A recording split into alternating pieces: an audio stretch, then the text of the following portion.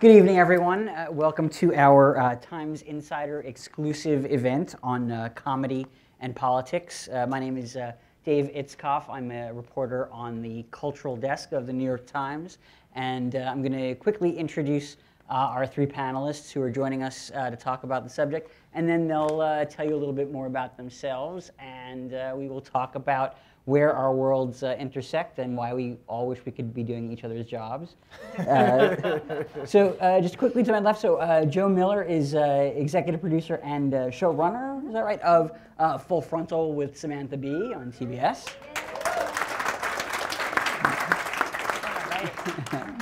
Oh, terrific.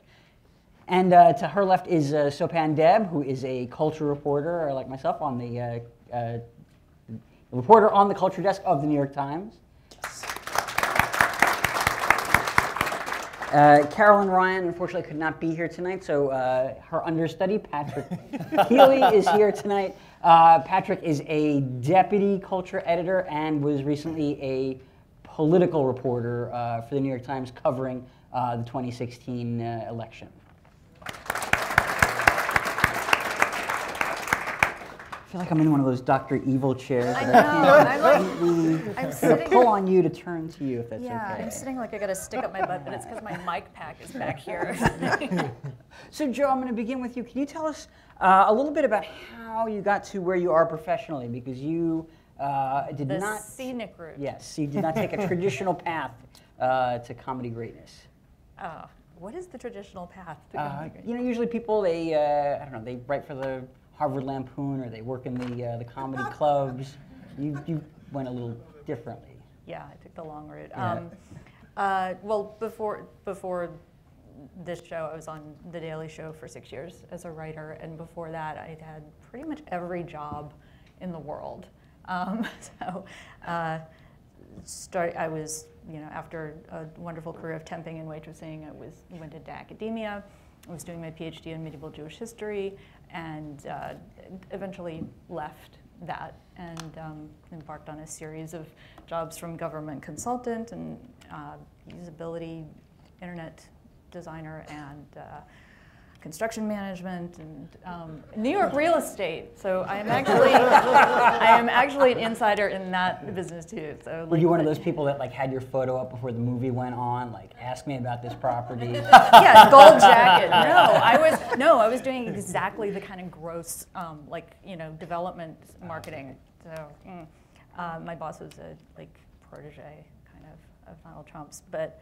That's why I see this, like, you know, the revolving door is gone. Now it's just an open gap between K Street and the government. I was like, yeah, of course, that's how a New York real estate developer thinks of government. Like, that's just normal. Right. What actually got you from that world to comedy? What was sort of the first, like, real, like, transitional gig? That was working with Liz Winstead on her Wake Up World show. And does anyone remember Wake Up World? Yeah. I do. You do. I think I wrote about it for the Times. That was a lot of fun. We have some of them working in at Full Frontal now. Yeah, and I mean, tell people what that was, because that was kind of it was an interesting live experience. Yeah, that was you know, Liz Winstead, creator of The Daily Show. It was a live fake morning show hosted by her and this sort of vapid, Botoxed character, and her co-host, and we would. Interrupt it with news breaks, little news segments, and I wound up writing those because I don't think people thought they were fun. So that was the preparation for The Daily Show. That's how I got there. I'm going to pull on you for a little momentum. I'm dying to just spin you. I realized as you were answering, I was slowly turning it away. It was not deliberate. It just physics was happening. That effect.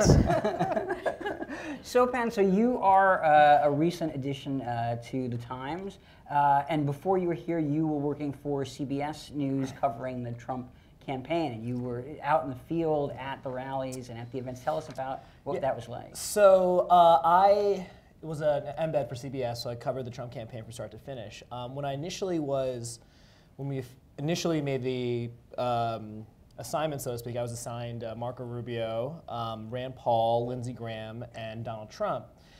And my initial reaction was, well, I'm not going to see much of Trump, so I'm not going to have to worry much about that. Right.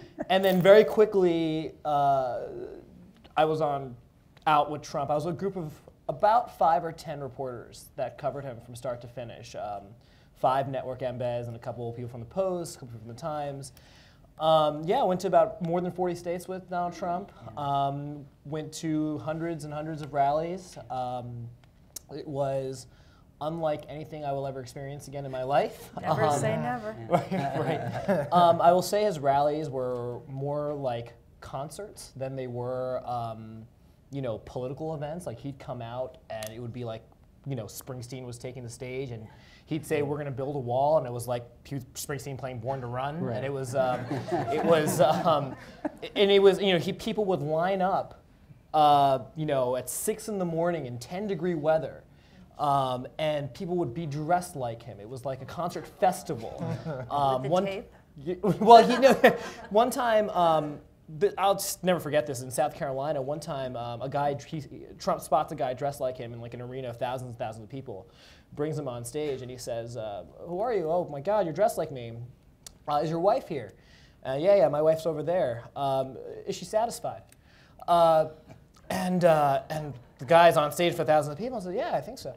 And Trump goes, "That's probably because she's thinking about me at night." Whoa.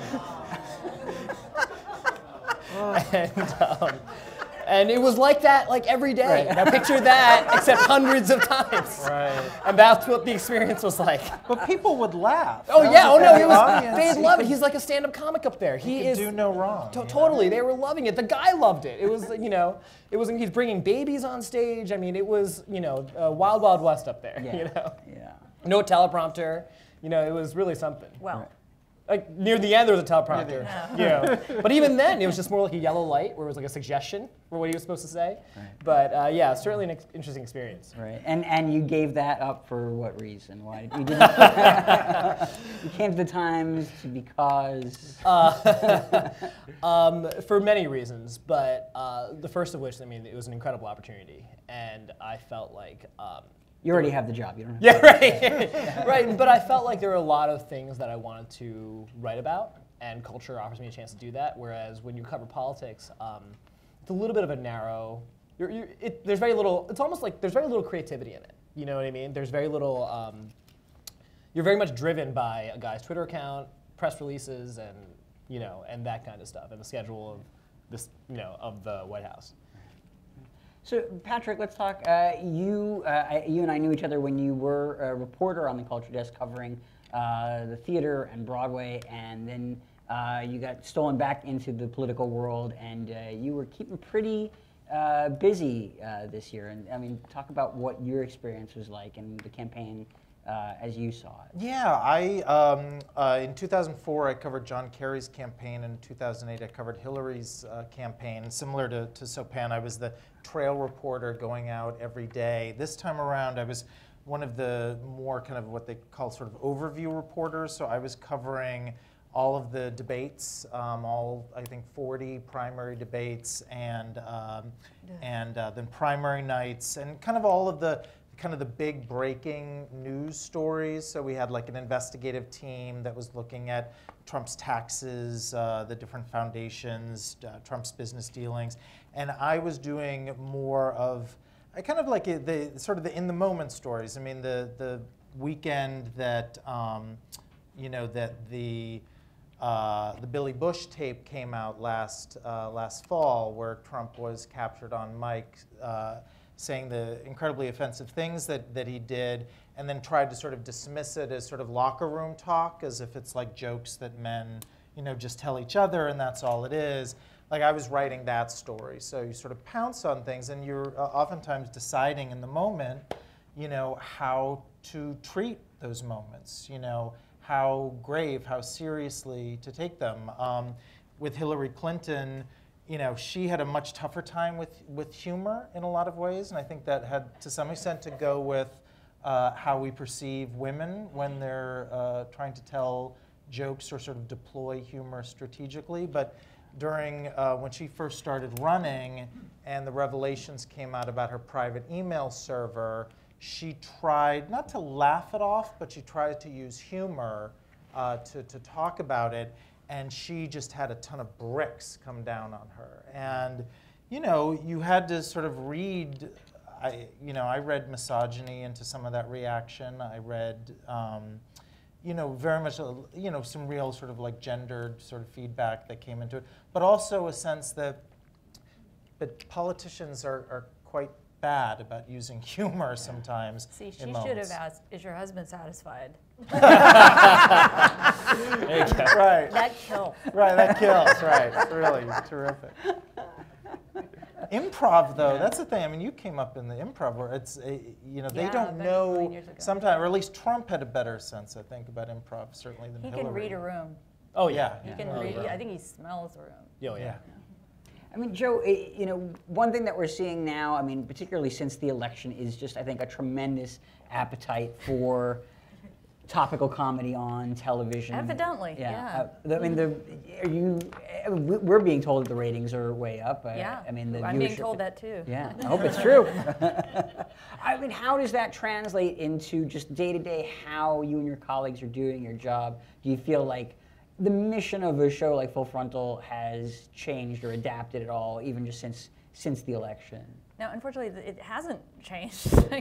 We were really looking forward to a change and to getting out of that mode of intense coverage of a train wreck unfolding in real time in front of us. And we had all these great things. We wanted to get back to the States and cover, more cultural, medical, science issues, farm issues, all kinds of things, foreign things. And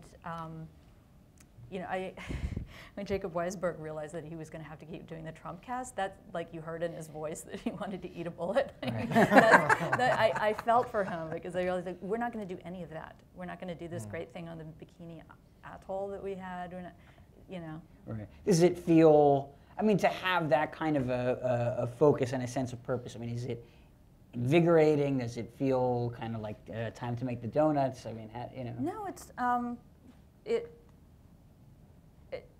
I mean, there's so much to do that the task is selecting and narrowing it down, because there's way too much in a week. I mean, there's too much in an hour. You go to the bathroom and it's like you just came back from vacation. It's like, oh, what did I miss? So it's selecting and maybe distilling the whole narrative into a common thread or something each week, and that's very interesting and fun. But going into it, that whatever we'll write something on Friday or Monday, and it's going to get thrown away. 90% chance. And it used to be that only happened when a Supreme Court justice would die, and now it's like a Supreme Court justice dying every week. Right. Do you tape during the day on Wednesday? Yeah. So by the time I mean, you're loaded into the prompter. I mean, you're hoping basically you're hoping there's no news between Wednesday afternoon and Wednesday evening, that by the time you're on the air you have as fresh a show. Yeah. Yeah. I mean, have you had nights where, I mean, you're literally rewriting either on a Tuesday night or a Wednesday morning to account for things that have changed? All the time, really? All the time. And then sometimes we just get in right under the wire, like we did that whole animation about the House Intelligence Committee, and it was like 8 hours later the chair was recusing himself. Like, whoa, we're glad we got that under the wire. Right. You feel like you made that happen. Your Obviously, cartoon is very, that's how high the ratings are. Right. Now, do you think that what Full Frontal does is in its own way a form of journalism? No. Not at all. No, we rely on, this is fun. Yeah, conservation momentum, here we go. No, we rely on the work of actual real journalists, and thank God for them. I mean, there are times when we'll fill in when there are people who haven't talked to any journalists, so we'll go and talk to the women who've had experiences having miscarriages at Catholic hospitals, for instance, or women who have been sexually harassed on cruise ships. So if there are people whose story we want to get that haven't talked to reporters yet, we'll try to do that and fill it in.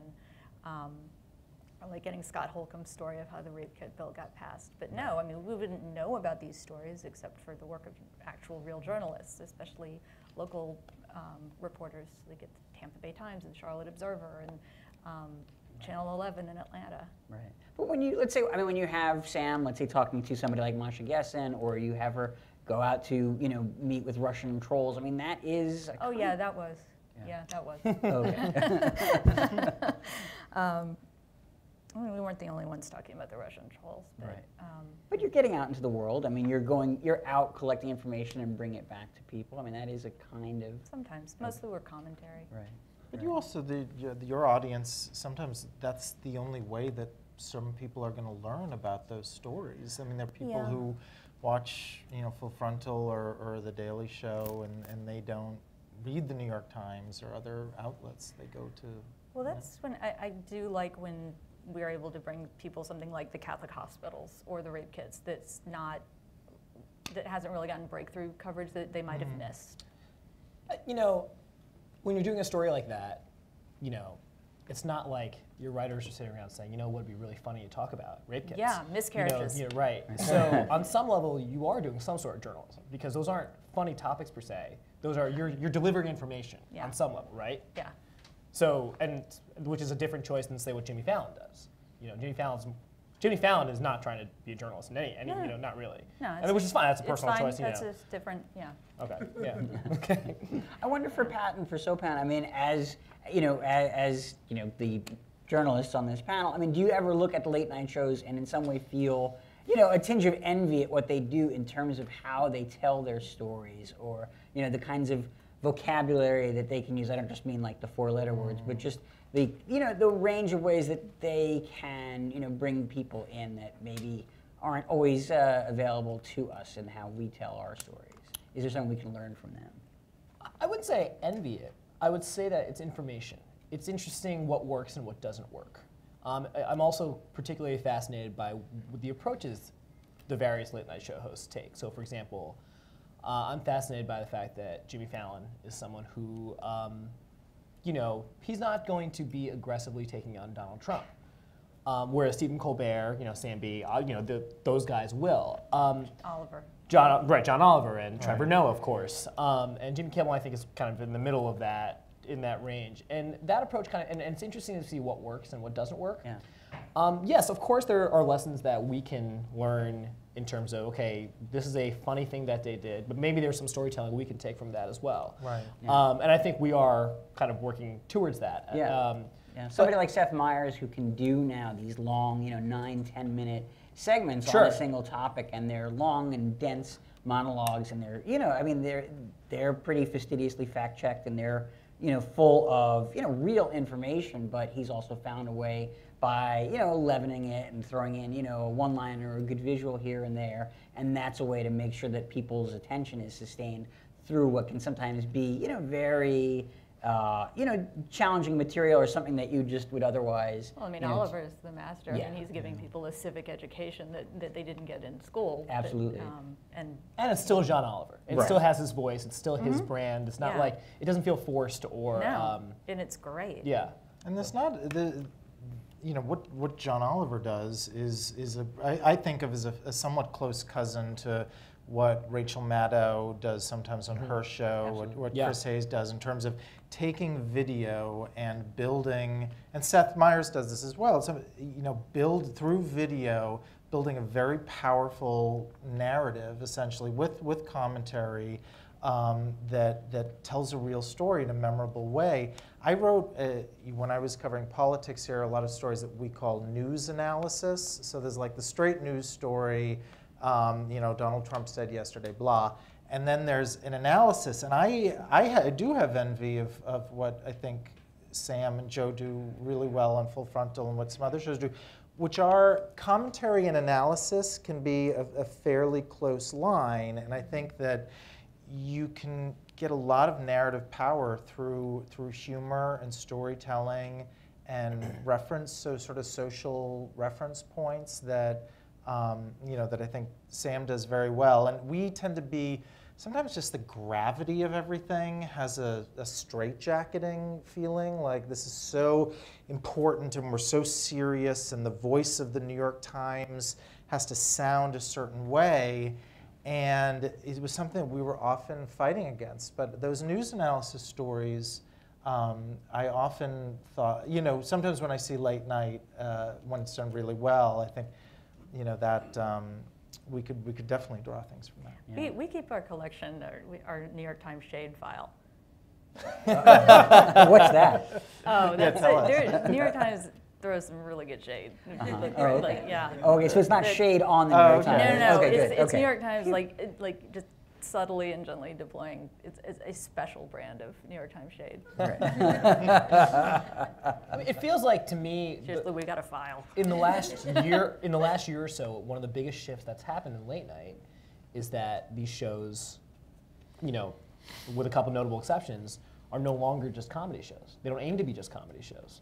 And of course I may be wrong about this, but you know, it doesn't feel like when I'm watching Seth Meyers, when he's doing a 10-minute segment, you know, a closer look at Donald Trump's ties to Russia, it doesn't feel like that's aimed for just comedic effect. Well, we never were. I mean, The Daily Show is Sure, and doing this for years. Right, but when Jon Stewart was doing it, he was kind of not the only person, but he kind of was the best known for it. Now it feels like a lot more people are doing what he was doing.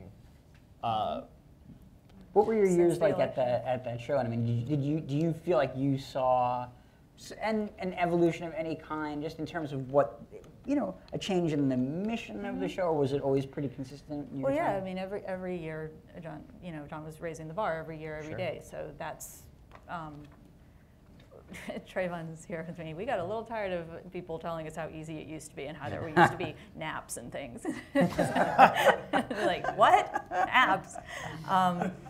And so he always challenged himself to do more. And those were the pieces that I always jumped on and wanted to work on, were like the world of class warfare, the ones where he had his teeth in something and really had something to say, and being able to research those and do these multi-part themed things, like the war of the sneering privileged class on the poor. Those are the ones that he got the most satisfaction out of. I did too.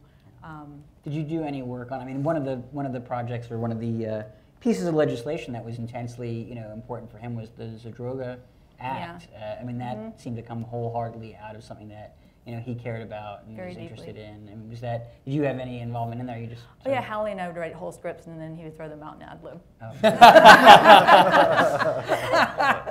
To be like, he thought that was and I agree, is the way to be the most respectful to the people affected, was to just be real in the moment. So right.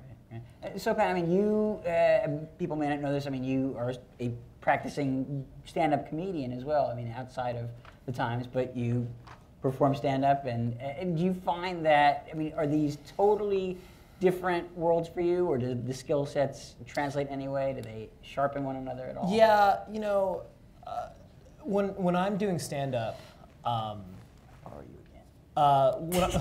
when I'm doing stand-up, it's I like to talk about things that are very personal to me, and if you go to a random show, it's not a monolithic group. You're going to have one person that's talking at length about just observational humor.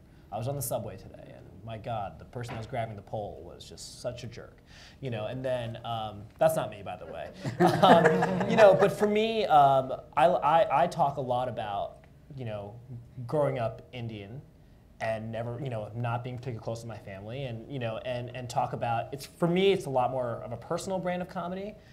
I've never been particularly that interested in doing political comedy, like as a stand-up. Not because I don't have things to say about it. I'm just not sure that I could make it funny enough. I read your Twitter. Yes, you can.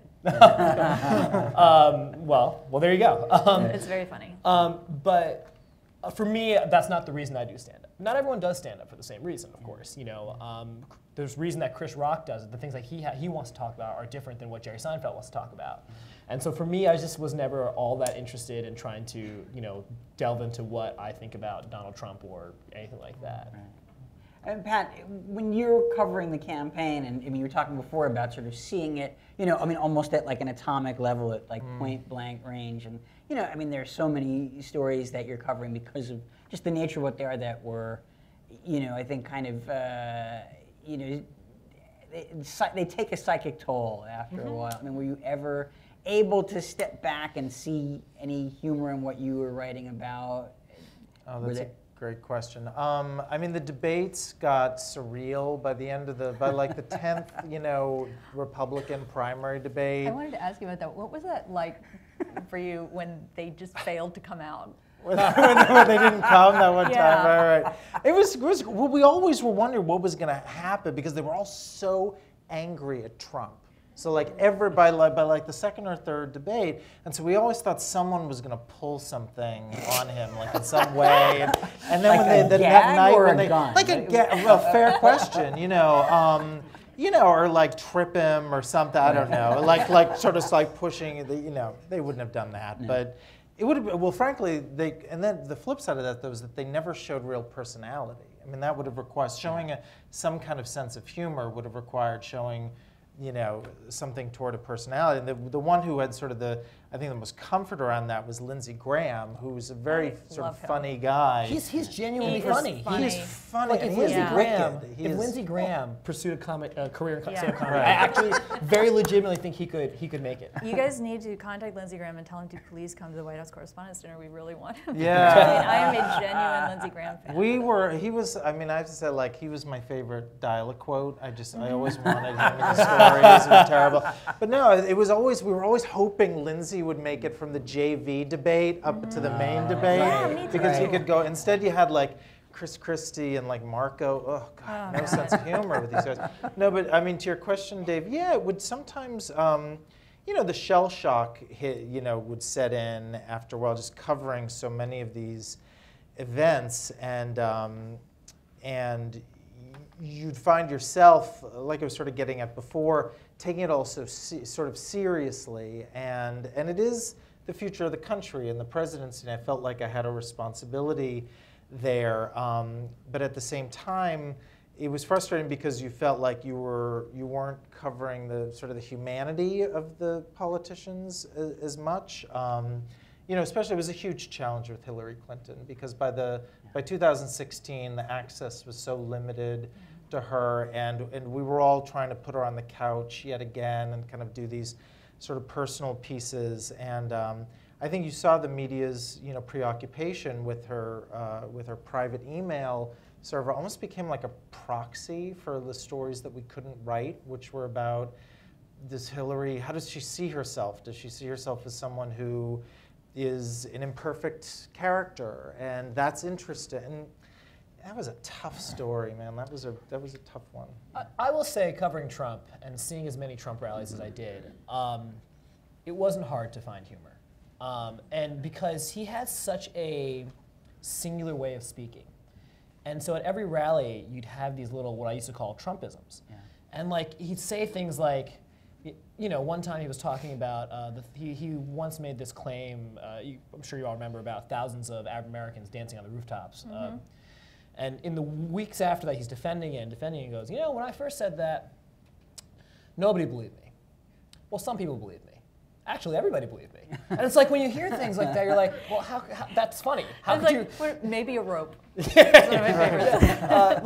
Like he would just say things in that Donald Trump way, and you just couldn't not laugh at it. Well, can I follow up on that? We had I'm telling something a little bit out of school, but there was one point during the primary when we had a discussion about whether we should write about how funny Trump was. And it was during the primary season. It was still unclear whether he was going to be the nominee, but the way he was deploying Little Marco and Lion Ted, there was a group of us in the Times who found that to be fairly funny. Mm-hmm. And especially the way Ted Cruz, Ted Cruz. See what I mean? Lion Ted was just, I'm sorry, it was very funny. We made it into an internet meme. We cut out Lion Ted and had people Photoshop him into settings and stuff. Right, no, exactly. and to make fun of Chris Christie's eating habit, this is low humor.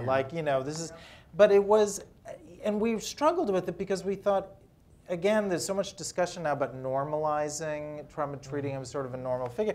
If we were to write a straightforward story that just was like, the guy's got a sense of humor, it's his own sense of humor, you may find it funny or not, but he shows it, and these are some funny lines, would that have been giving him such an epic pass, And ultimately, we didn't write that. I think others did, right. But we kind of stayed away. As he is somebody who, he is a creature of television. He was a reality host, as we know, and has clearly spent years watching and TV. Is on Howard all the time. Yeah. He's been in our living rooms for 20, 30 years. Right. He's very familiar to the American Right. public. But Joe's point is important. Howard Stern, he worships Howard Stern. I mean, he considers him a very close friend, but he also, he would talk to, I remember 2 distinct conversations in which he asked me if I was listening, because we would talk, not regularly, but periodically, and he would say, "Did you hear Howard this morning?"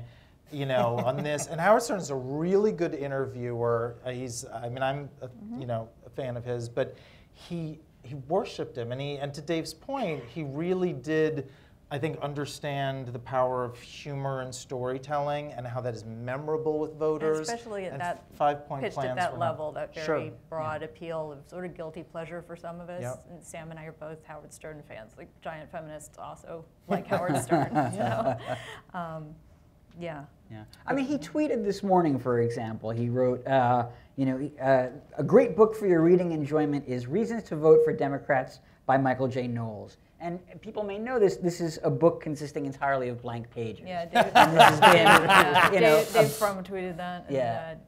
But he also said that that was like an hour after the author was on Fox at 7:15. So this was another one of those Fox feedback loops. Sure. I mean, that part of it is, we could spend hours deconstructing that. But just the premise of him, he's sharing something that, his base is going to get. It may not seem funny if you're a Democrat. It might seem like a little salt in the wound.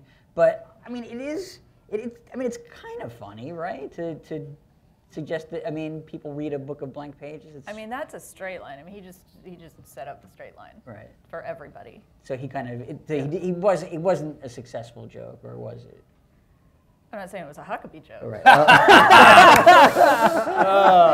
Let's talk about Huckabee. That's a Huckabee plus, maybe? I did bring... But that was just like, I was on the crapper and I saw this on Fox and Friends. Right. Can I ask though, because you 3 are much more masters of Twitter than I am, but one thing we always wonder about is how he uses exclamation points so often in his tweets. And I remember him saying once that he did that, I remember he used the phrase for comic effect sometimes, that to do sad exclamation point. Wasn't because in the Twitterverse you would think, oh God, that's so sad, but that it was done to sort of make people almost smile a bit. I'm not putting words in his mouth. It's sort of a schoolyard taunt that Right. way. When there's an exclamation point, it's you gonna cry? You gonna cry, baby? Yeah, right. But he's kind of giving you an emotional cue. He's telling you Right. how to feel. And there's something. He's go and read some real estate listings from subliterate real estate agents. It's all exclamation points and creative capitalization, and they map pretty closely. Sad. Right. Just for this, and we talked about Huckabee, but just for some contrast. Now, here's something that he tweeted a few days ago. This is Mike Huckabee. This is a Huckabee tweet. You'll know it when you hear it. Got haircut today. Asked for the Kim Jong-un look. Barber refused. Said it was dangerous to cut hair with a lawnmower. That's the tweet. This was it Kimmel last week that had Patton Oswalt come on and read Mike Huckabee's tweets as if as if he's at an open mic. Yeah, and his bridges were so great. and Mike Huckabee ran for president twice, and I for some reason, Mike Huckabee doesn't rate as well as Donald Trump does, I guess, on Twitter. But he is everything that's wrong, because you're right, because Donald Trump is generally funny, and this is comedy kryptonite here in human form. And we, way back, we've been following him for a long time, and we wanted to start a podcast in our copious free time, just 5-minute podcast every week, deconstructing why each joke he made that week was terrible comedy, just as a comedy writer's podcast. We may still do it. There are, the dad jokes, which are the ones that are just blatantly obvious. They're not even good dad jokes. Right. There's sort of a threshold below. Yeah. Anyhow. There's everything wrong. He just goes out of his way to punch down, and it's just, Talking about Trump, one thing that he does seem to understand, the power of satire. And we know, for example, how closely he follows what is said about him on Saturday Night Live. So on some level, he does seem to recognize that satire and humor are a way to, communicate things to people, and you can fly under the radar a little bit, or you can get away with things that maybe wouldn't fly in a kind of, a straightforward delivery, or, a kind of, it's one thing to say, I'm afraid of Stephen Bannon, or I don't trust him, but if you literally depict him as the Grim Reaper, you're saying something else. Well, I think he cares about that because of the ratings. Like, Saturday Night Live has a very broad reach, so he cares. He doesn't care, what's the highest rated show on cable news, like O'Reilly with 3 million viewers or something? Nobody's watching that, but people watch SNL, so he cares. Right. Oh, I think he guest hosted it during the campaign, and Yeah. I remember talking to him about soon after it was announced that he was going to guest host him, because we were all curious, why are you spending time on that? It's sort of like a week off the campaign trail to get ready.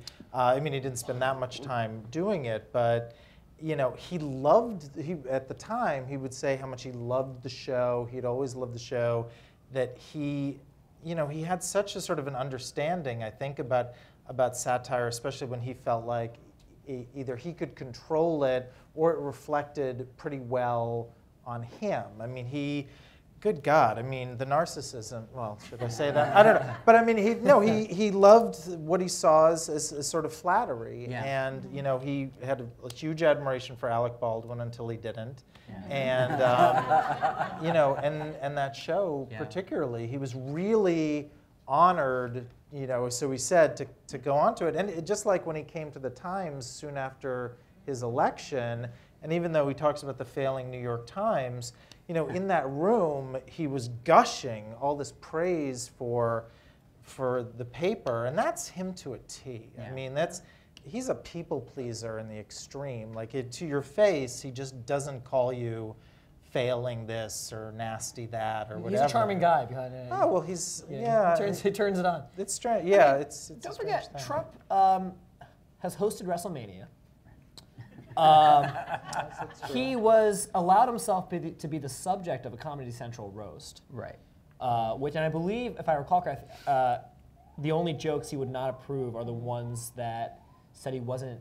Right, the joke's about his wealth. His wealth, Yeah, right. Like if you said that he wasn't actually a billionaire, that's That was the only thing that's we right. disallowed. Yeah.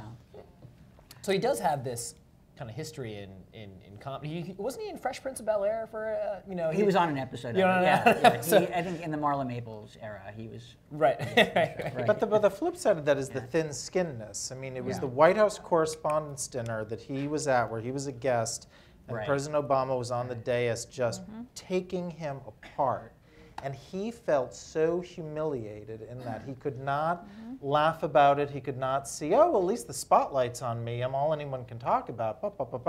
No, Obama was so smart, and his speechwriters, spent a lot of time on that piece. Thanks, Pod Save It took America, him- guys. You Yeah, gave us Right, Trump. he gave us Trump. Right. And it was, there'd been a lot of speculation. Did he decide to run then? But I do think that was part of it. You can see the thought bubble. Of course, he decided then. Like, Furious. And also, like, when Trump would, and as someone who's done comedy, he had a lot of the marks of a stand-up comic. He'd go on stage and he'd have a lot of the same tics, the crowd work, the way, he's coming on stage with a set of, instead of jokes, policy positions, but mixed in with jokes. Well, jokes. You know what I mean? But one of my favorite things about watching Trump rallies where he didn't have a prompter is when he'd come to a conclusion that he didn't realize he had in the middle of a sentence. So, and a great example of this is when, right at the beginning of when he's floating that Ted Cruz is ineligible to run for president, right? He says, he's born in Canada, I don't know if he's, and then as he's defending his rationale for saying that, because he's getting all this criticism for, well, how could you be a birther again, and how could you do that? And this has been settled. He goes, well, look, I'm doing this because Ted Cruz might get sued by the Democrats if he becomes the nominee. And then he says in the middle of a rally, he goes, well, maybe I should do him a favor. Maybe I should sue him. I'm going to sue him. And it was like this switch click where he's like, oh my God, I'm brilliant. I'm going to do this. which is such a CEO thing. That's like CEOs sit in the in the room and they just spin like that, and everybody goes, "Great idea, boss." Wow, it's really amazing to watch how how you come to your decisions. Right. And to not have shareholders that you'd have to actually explain them to. Right. There is that sort of stand-up comedian's device, though, of insulting somebody to their face. Then you say, "Hey, you're all right. Thanks for coming up." And, Yeah, right. it sort of lets you. You can do both things at the same time. You can have your cake and eat it too. You can decimate somebody, but then you sort of say, "Hey, you were in on that joke too." And the person has no idea if they were just insulted or not. Right. So true. Joe, I mean, you guys are actually Full Frontal is doing its own event on April 29th on the night of the Correspondents' Dinner, but it's sort of a counter event. It's something you announced even before Trump said that he was not going to participate in the sort of main mothership Correspondents' Dinner. Tell me about. Well, I your assume event. he's coming to ours instead. Right. Now, failing that, what else have you got planned for the night, or how are you I can tell thinking you. about that? Okay. Okay. You have to come. Okay. Yeah, we don't have your RSVP yet. I thought I did. Well, actually, I don't handle the RSVPs, Okay. but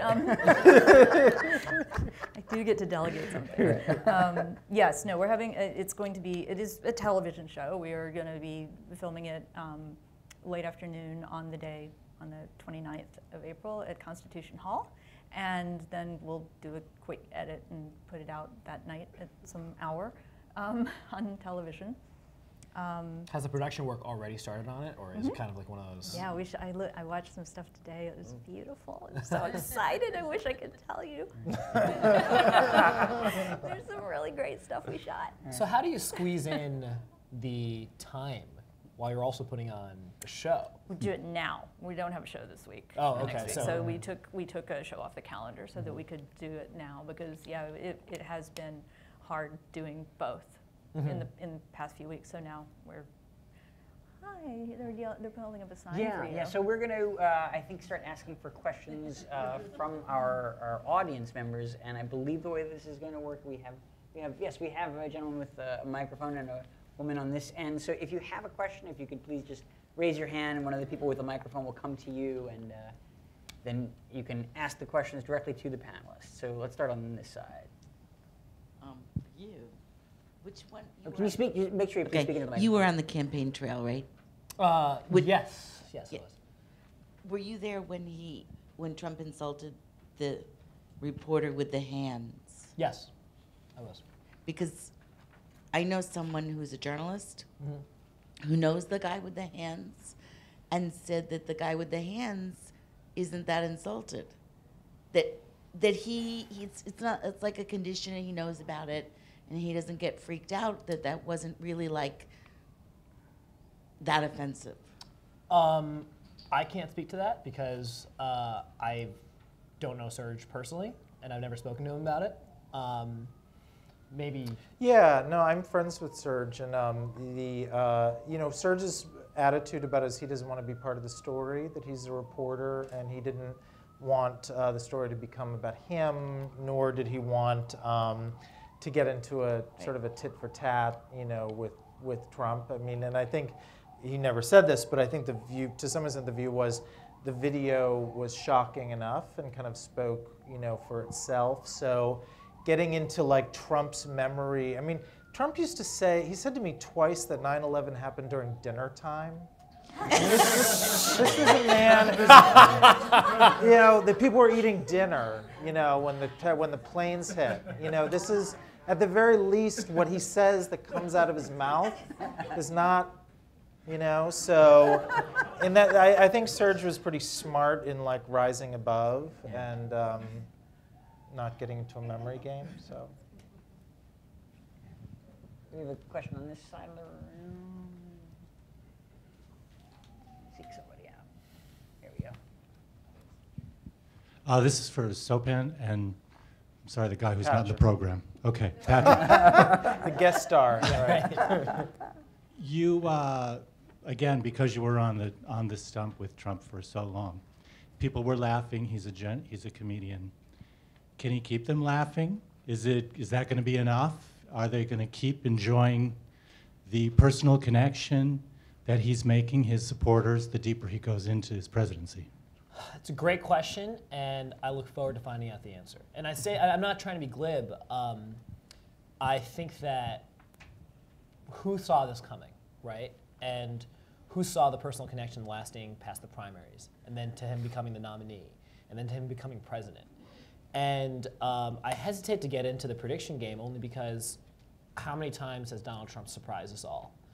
And so for me, now that he's in office and there are actual stakes, will his supporters stay with him if the coal jobs don't come back?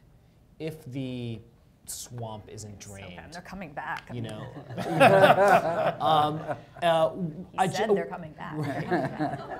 But I will say, as someone who talked to hundreds and hundreds of Trump supporters in my year and a half, there was a sense of, we believe everything he says, and so is there a shelf life to that? I don't know. I didn't even know that would last throughout the campaign. I don't think any of us did. So I don't know the answer to your question is the best answer I can give you. And just briefly, during the campaign, he saw his rallies as his sort of #1 most effective communication device. So he thought, don't give the policy speeches and stop trying to get me to do overseas trips. Just hold rallies after rallies, because he felt like, and he's still holding them. So that's the best part. I think to him this is like the best part. That was the best part. That was the most fun, and they can be exhausting. That was his favorite part too. Like, what's that? It was Barack Obama's favorite part too. Sure. Yeah. Right, but Obama would go off a teleprompter almost always. Like Trump would bring his little yellow legal pad sheet. I mean, it runs to some comedians, and he'd have his topics written out, and then he'd get up there. So he had the rallies and he had Twitter. And now that he's president, he has like major real-world problems to deal with, and he can't just float on the rallies and Twitter forever. We don't know. He's got his approval rating is in the toilet. I mean, whether in 3 years all these Republicans will still come out and say, okay, now entertain us again, and we'll forget about the last 3.5 years. I mean, to Sopan's point, we don't know. I mean, you're not an insurgent when you're the sitting president either. Right. There's all of that anger at the establishment. Where does it go? Right. But I hate to use the word likability, because that word was really thrown around in problematic ways with Hillary Clinton. But let's just say this: it partly depends, I think, who's running against him, in 3 years, and if he's able to be seen, as he makes you. Well, I don't think it's not all about laughter and smiles getting elected president of the United States or reelected, but part of it is who you're running against, and how you feel about that person versus, Trump. Well, I'm and how sure he the makes you Democratic feel. Party will put forth a great candidate. Who would you like to see, Smooth Joe? sailing. Who would you like to see? Is there anyone you? They do not have a deep bench right now. They're Right. running 70-year-olds. So I'd say whoever's going to be is probably going to surprise us. I mean, but there's a big age gap. There's some up-and-comers like Chris Murphy, who all these some mayors in the Midwest, some really great people at the entry level, and then there's nobody my age, and then there's 70-year-olds. She does not want that job. She's a dual citizen now, right? I mean, she's eligible. She said she's an American citizen. Right. Yeah, she's not getting quite enough misogynist hate and death threats on Twitter yet, so she should definitely run for president. Like, sometimes you go hours. Right. Another question on this side, yes. Well, that was my question. Is it somebody who's funny like an Al Franken? Is it somebody who's come up on Bill Maher, like Kellyanne Conway?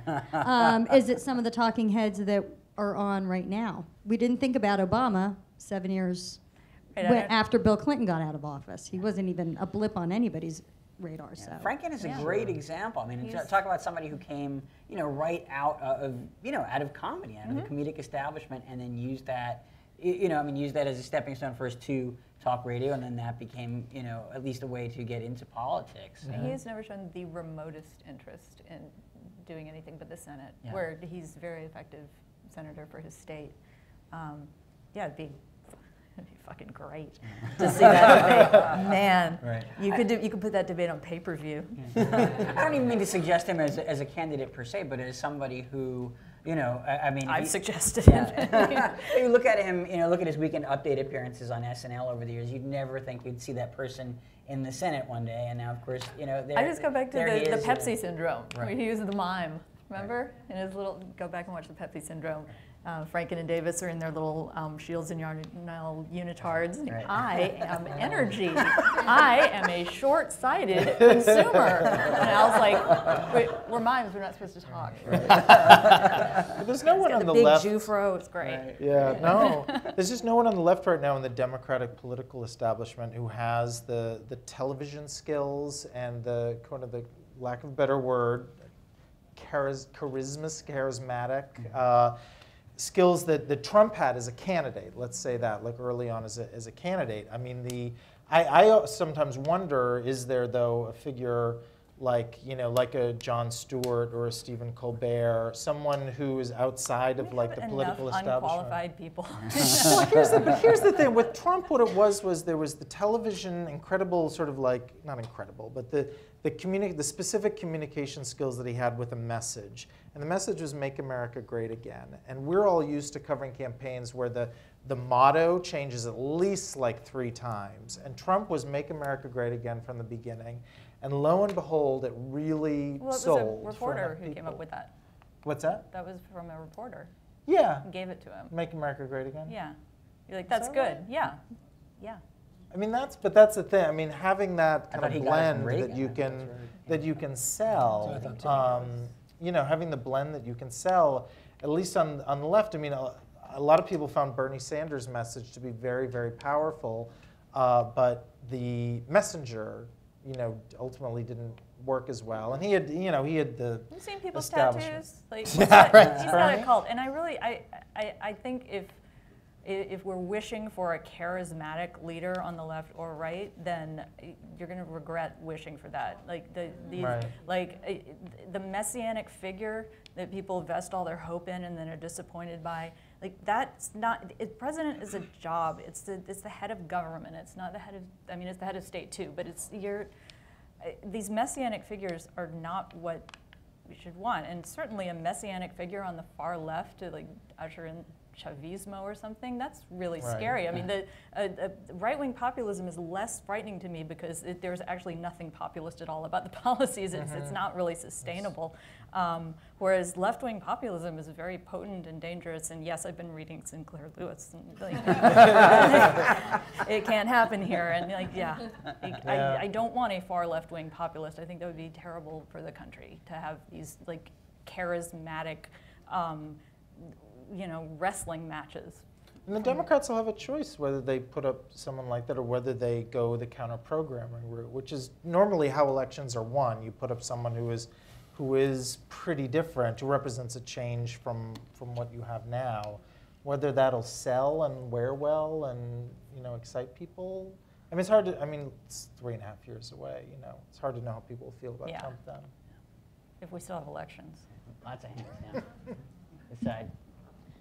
Now that more people turn to comedy shows and other non-traditional sources of media for their news, do you think that the standards that we hold journalists to are changing, and does that bleed over into comedy? I think no, journalistic standards are journalistic standards. I think a lot of people don't hold people to them, but I do think there's something to the point that there are more people getting their news from comedy. I do think there is. I do think there are more young people, especially, getting their news from late night, and which but no, I don't. Their news from John and Stephen for years. I will always remember when I started here in 2005, and Arthur Sulzberger Jr., the publisher, used to have these publishers' lunches, and Jimmy Carter came in, and Arthur always started it off saying, "Where do you get your news?" And Jimmy Carter said, the New York Times, CNN, and The Daily Show. This was like 2005, I think. And that was sort of the heyday, 2005, 2006. Yeah, and Arthur, I don't know how much Arthur was watching The Daily Show necessarily, but he then invited Jon Stewart. And Jon Stewart came in like 6 months later, and Arthur started off by telling this story to John. And, it was one of the most memorable lunches I have ever been at because he was such a smart but incredibly passionate kind of critic, and critic in the best sense of the Times and of the mainstream media. And again, this was, I think, 2006. And he one of his ideas, the idea that he came in like loaded for bear on, if I'm going to get this right, he wanted to turn page 2, which is sort of the table of contents and where the corrections run.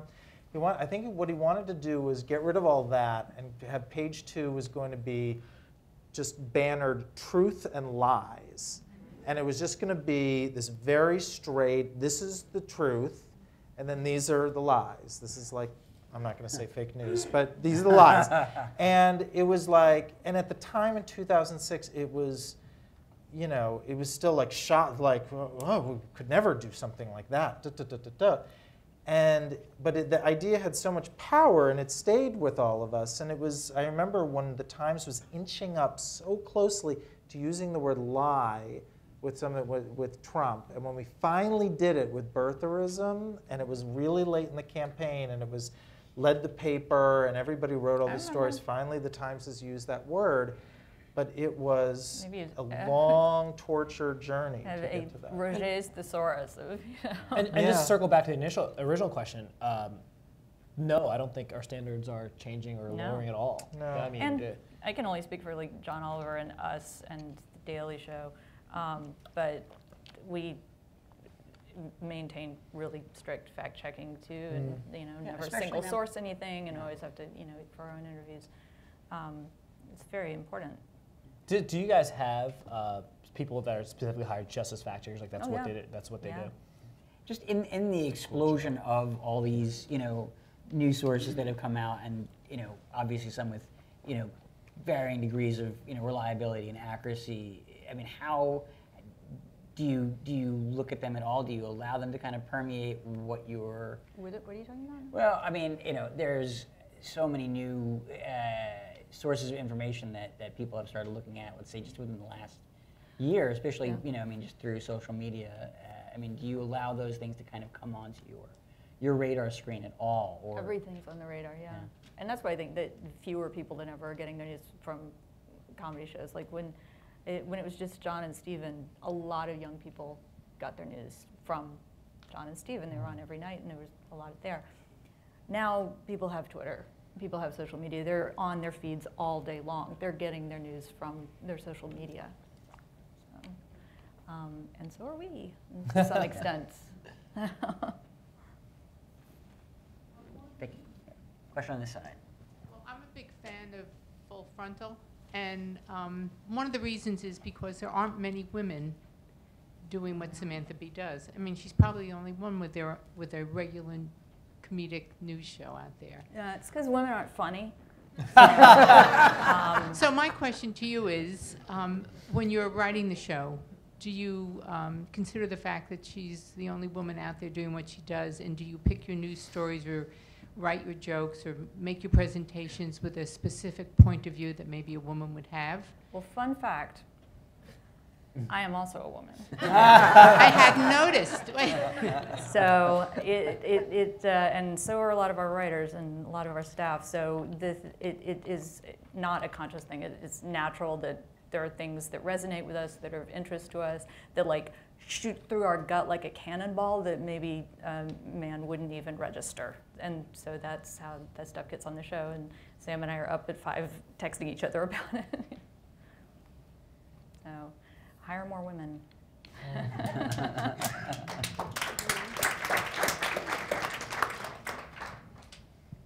think most of the questions seem to be concentrated here, so yeah, next question. Hi, I have a question. So you talked a lot about Donald Trump. I was thinking about Hillary Clinton, who has been, you know, often criticized as not being spontaneous or funny enough.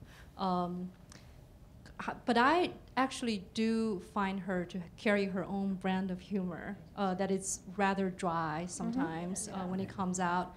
How do you, if you agree with that, how do you compare Hillary Clinton's style of humor with Trump's? How do you compare these two brands of humor? So the easy question for the end, okay. I do agree with you. I agree with you. I mean, we all know how locked down she is and behind a phalanx and so careful about her messaging after decades and decades of being crushed every time she steps out of line or is spontaneous. I do think she's witty. I think we used to see it more when she was Secretary of State, and every time she'd leave America and just let her hair down and have fun, you'd see it in the especially people who know her. And like you were saying, people look to the emails to see her personality there, and it's rather charming. It's quieter. And it's not all there is. I think that's also it's not, a big thing. Performance isn't all there is with her. She's, that side that you just talked about, I mean, she's also, you can't discuss a complicated policy issue like criminal justice reform while being sardonic and witty. And so, whereas with Trump, no, and this is not a knock or a praise of Trump in any way, but he is that side of him, that like boisterous, I'm an entertainer side of him, was just more prevalent. It was just there more. He saw himself as much of an entertainer as he saw himself as a politician, whereas with Hillary Clinton, that dry, witty side that you reference, we didn't see as often as we saw with Trump. We just didn't. And part of that, of course, is she didn't campaign as much. I would have liked to see it more. Yeah, you're right. And in the last 2 months of the campaign, Trump was doing 5-6 rallies a day. I mean, not 6, but 4 or 5 a day. She, Hillary Clinton. To be fair, the Parkinson's made it hard for her to get out. But she also did her best. There was a straitjacket that she either was in or put herself in. I mean, her campaign in both 2008 and 2016 was very worried that her sense of humor wouldn't sell well widely. She was dry. She was witty. I always enjoyed her humor the most when she was sort of sarcastic. Mm-hmm. Yeah. And I will always remember in 2008, by far my best experience with her. We had this off-the-record dinner, her and the editor of the Times, Bill Keller, and myself and Adam Nagurney, the political reporter. And she had, she likes to drink, and she had some wine, and she was just so funny, and it was driving, and it was a completely. I mean, I felt so honored to be there, and I had a lot of gratitude for it. But it was also such a puzzle because you sort of saw this person. But the reality is, I mean, we go through life wearing so many different faces, in the workplace. I'm a white man who I feel a lot of freedom, frankly, to act certain ways. Mm-hmm. I just do. I'm not self-conscious. She would have been crucified. She would have been crucified. She would have been You think crucified. this is a joke? You think this is funny? Yeah. Right. But and her about folks. The focus group thinks you're a cunt. Right, it's like right, and she and her team knew it. They knew. I mean, that's what they said. They said sarcasm will not sell in Iowa in a competitive field against Barack Obama, this handsome, charming guy, and John Edwards, this handsome, charming guy, and then in 2016 she was just fricasseed right out of the gate with the email stuff, and she just was. It was seen by her campaign. She couldn't be light and funny because it was like she was a criminal. Half the country. And touches also, a any criminal. woman running for president has to run as Margaret Thatcher in this country. You Well, have to that's be the Iron Lady. But that was the 2008 idea that she had to prove that she had bigger balls than Obama and Edwards together. That was the mantra inside the campaign. She had to be like absolute, like Margaret, that like ready to.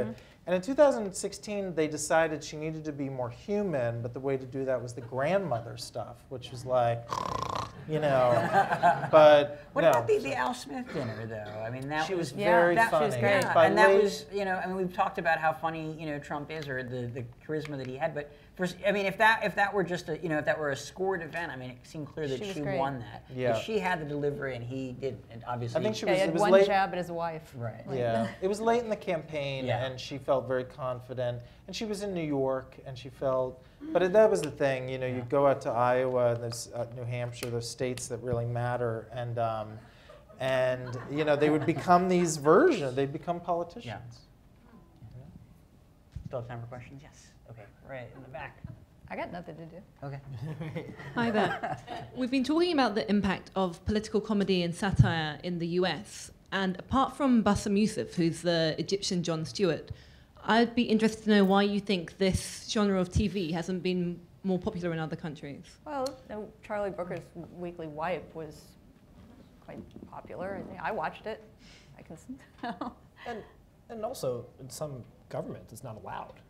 You know, I mean, there are some very repressive regimes where comedians, you know, I have, you know, Middle Eastern comedian friends who say, you know, when they do stand up there, they have to there are certain things they cannot joke about. You cannot insult the government. You can't talk about sex. You know, you can't talk about, you know, there's a list of things you can't touch. So that's partially it, but I mean, this exists in Britain, and this exists in... We had people from various countries come to visit The Daily Show to sort of spend a week with us and see how we produce things. People from... Do you ever send anybody abroad, like to see what other satirists are doing around? I'm just curious. No, we make Bassem come to us. Yeah. No. Except, no, Sarah Taxler did go and make a documentary about him there. So, he kind of stole John Oliver away. I mean, he was kind of, you know, he sort of had a decent to middling career in Britain, and then came over here and just kind of. He still does the soccer podcast.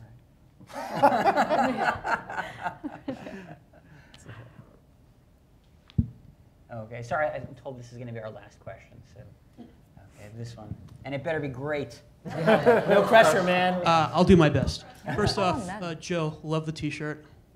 Yeah, my writer Melinda Taub went to Mexico over the break last week and attended a wrestling event and bought me this. There's a lot going on. So I have in this shirt. I could stare at this for hours. Tremendous. I've been a big proponent of the idea that good comedy requires empathy, and the Huckabee joke kind of, you know, the whole deep aspect to it really kind of drives down how there's a real dearth of empathy. I guess most politicians in general, but especially on the Republican side.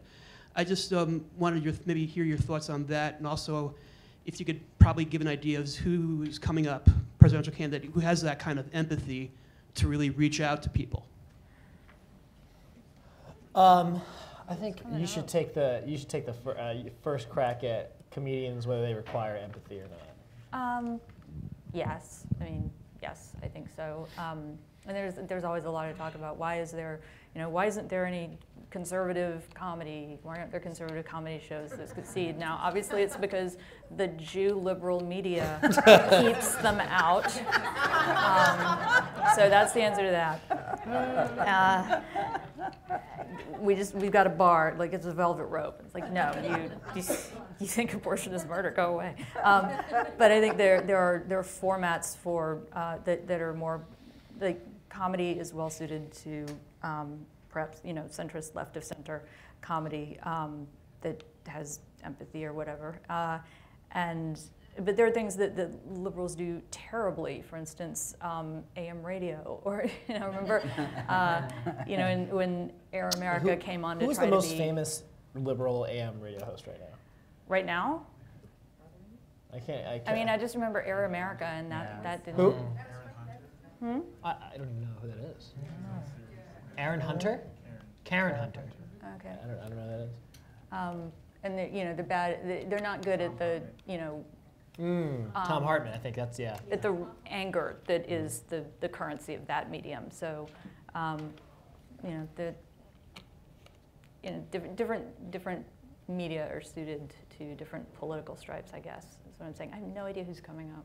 Like, no one leaps out. I mean, again, Murphy. Yeah, I mean, Chris Murphy from Connecticut. I mean, in terms of first-tier candidates, I mean, the something to watch. I mean, the Attorney General in Washington State who filed early on the travel visa ban. I mean, someone who, who was able to articulate in like a human and an intellectual way, like why something was such a violation of who we are as Americans. I mean that. There was a lot of passion there. I'd like to see Vanita Gupta run for something. Yeah. She's out of DOJ. She used to have the DOJ Civil Rights Division before she was replaced by the guy who defended the bathroom the transgender bathroom ban. Yeah. She's got a real personal story and a passion for what she does. I mean, there are a good many people who felt that Joe Biden had that. Oh, you yeah. know? Oh, yeah. And, he certainly hasn't closed the door to it. I think that young man's got a future. In answer to the first part of your question, the notion of whether it's required for comedians to have empathy, I think all comedians or performers really have to care genuinely about the audience they're in front of. Even insult comics care about the audience. And there's, I think that if you're just being mean-spirited, you lose the audience. I've seen that at shows where someone is just being a jerk for the sake of being a jerk, and that once you lose the room, you're just not getting them back. And so, but you're performing in front of a crowd that's paid to see you, so you're not getting anything out of not caring about them. You're performing for them. You're hoping to take their minds off things. So I think 100%, there needs to be some level of genuine connection with the people that you're in front of. Thank you for being empathetic to us for the past hour and 15 minutes. One big round of applause for our panelists, Jill Miller, Sopan, Patrick Healy.